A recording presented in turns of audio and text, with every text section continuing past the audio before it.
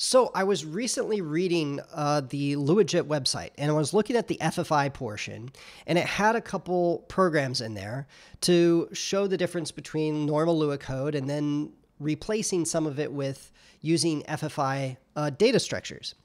And so I wanted to kind of try this out because like the benchmarks that they had were just kind of old, like the numbers for the results, and I wanted to see how it worked on my computer. And so this is the first program. And essentially what it is it creates this 400 by 400 pixel image, right? So 16,000, was it 1600, 16,000 pixels. And then it has up here at the top function, it creates this image that is green, right? So it creates a ramp, it gets more green with each pixel that goes along. And then we have a function here that turns this green image into a gray image, right? So it just kind of averages out the values of the different pixels and sets all the parts of the pixel, the red, green, and blue components to be the same value, right? And then here at the bottom, we call this create green image, and then we turn it to gray 1,000 times, right? Just to give it some work to do, so it actually takes some time. The second version of this is interesting because it just creates, it's almost identical, but at the top here, we require FFI, and then we create this data structure called RGBA pixel that creates a C data structure that we can use. And then, of course, when we create this image, instead of creating a Lua table that has an array for these things, we just create an RGB pixel array. And so we're basically using two FFI data structures here, two C data structures. We have a C array that is a packed array of these RGBA pixel structures. And then we just use them like normal, right? We have to remember that C arrays start at 0 instead of 1. And so we have to make some minor modifications for this, but essentially everything else is the same. Okay, so now that we have this, I need to show you my computer. So this is my computer that I tested it on. None of this really matters except for the CPU. So the CPU is a Ryzen 7 7800X3D running at 5 gigahertz. And also for this benchmark, I restarted my computer. So that way, the only programs that I ran, the first thing was these benchmark programs. So that way nothing else would be running. And then I took this picture later. Okay, so I ran the regular Luajit code, the first code that I showed you, and I got 0.448 seconds. That's great. Luajit, has a reputation for being fast, but there's really no way for me to know if this is fast or not because there's nothing to compare it to. So I ran the second program with the FFI, and it was around twice as fast at 0.223 seconds. So now we start getting some information, and we can actually chart this. And so you can see we've got the Luajit FFI, which is the fastest, and then we've got regular Luajit code or regular Lua code, which is around twice as slow. So after this, I decided to try out a couple other dynamic languages because this is great information, but it doesn't really tell us should I use Luajit versus some other programming language? So I decided to try JavaScript, right? We'll use Node.js JavaScript because that is one of the most popular languages in the entire planet. JavaScript is everywhere. So I created a JavaScript implementation, and if you look at this, it's essentially identical in the work that it does. The only little syntactic difference is this with statement. So I created this with statement, and what that does is it prevents it from optimizing away some of these things. When I first wrote this program and I ran it, it took essentially 0 time. And I knew that there had to be something wrong, and I tried some experiments and found that it was just deleting all the code. It deleted all the code because it didn't do anything, right? There's no side effect. There's no output. So it was like, hey, there's no output. I guess I don't have to do this. And of course, that defeats the whole purpose of the benchmark. So I put this in here, and I got 0.344 seconds. So now we can put this in our chart, and we see that Node.js falls in between the Luajit FFI and regular Luajit code implementation. So this is great. Now we're starting to get kind of a feel for how fast this thing is. The next language I wanted to try was Python. So I created a Python implementation and ran that. and I got 28.827 seconds. So, and notice I didn't use any special like Python libraries, right? Pandas and all this stuff is kind of C code underneath. I didn't want to have any C code. I just wanted to see what does plain Python do. And Python is really slow. If you're just using regular Python, you're kind of screwed if you want to do things fast, because it's around 100 times slower than basically everything else here, right? 100 times slower than the Luajit FFI, right? Maybe 50 times slower than the regular Luajit.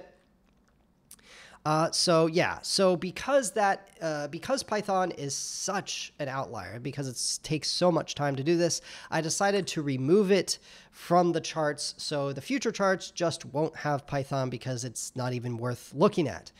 The next thing I decided to try was C. I figured, okay, we've got all of this. Let's just try something that should be super, super fast. Let's try C. So I wrote a C implementation, and you can see I actually used the exact same data structure that was used back in the Luajit FFI. We've got this RGBA pixel that uses uint8ts, right? So basically a single byte for each of these things. And then, of course, the exact same kind of array that Luajit FFI used. All right, and so all of this does the exact same work. And the result I got from Klein at the O3 optimization was 0.252 seconds. I tried both O2 and O3 optimization flags. This was the best for Klein. I also decided to try GCC, and it was actually slightly faster at 2.47 seconds using the O2 optimization flag. O3 ended up being slower. Not exactly sure why. Something with the optimizations made it a little bit slower. But this was the best result. And I ran both of these results multiple times, really wasn't able to get it any faster than these times. So these are kind of the fastest times I reported.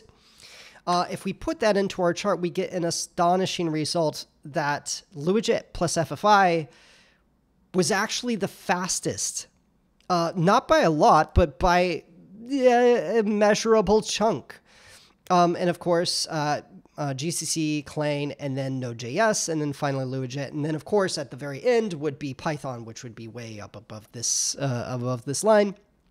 But this is astonishing to me. This is like ridiculously fast. This is wicked fast. This is fast beyond reason, actually. Like, there's got to be something wrong. It makes me think that probably even the Node.js outputs for this seem really fast. It seems to me that these implementations of this little benchmark are actually just optimizing certain pieces of work away. That's kind of my best guess, is that these must be optimizing work away. So my idea for this is I want to try other programs, real programs that do actual work. But there's one other thing I did is I normalized these results. So what this does is it sets the time that Luajit took to be 1, all right? And so any other times are some multiple of that value, right? So if you were faster, it would be less than 1.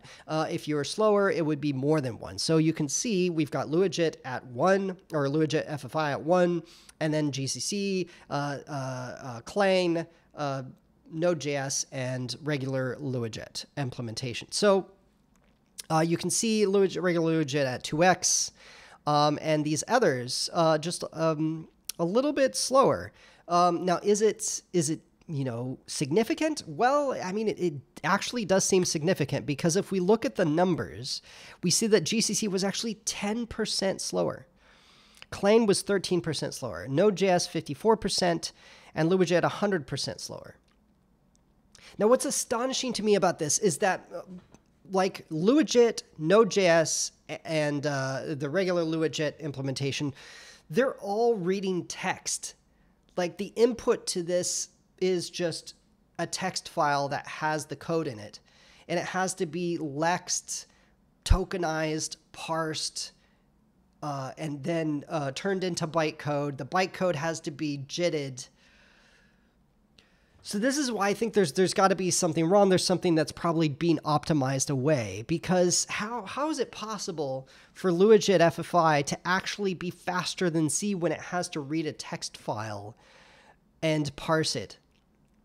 So either way, even so, this is really impressive. This warrants further inspection because you know, even if this is kind of a false thing and you know, it really should be slower. This shows that Luajit is like ridiculous. Absolutely ridiculous. And to give you my expectations, I expect a JITted language to be between 2 and 10 times slower than a C with optimization flags put in place, right? And no special optimizations like SIMD or multi-threading or anything like that. Just single core, average program compiled with C and a JITted language with just running a single thread. I expect to be 2 to 10 times slower, right? You may get a little bit faster for some problems, slower for others, but that's kind of the range I'm expecting. So the output that I got, even for Node.js, is faster than what I expect, right? I don't expect Node.js to be within 54% of like C, right? So I guess, one, it seems like Luajit is ridiculously fast, but two, this does warrant further inspection. And so that's what I'm going to try. I'm going to try to maybe come up with some real program, or real in the sense that it actually has to prove that it does work, that you cannot skip the work that's done. And that's basically it until next time.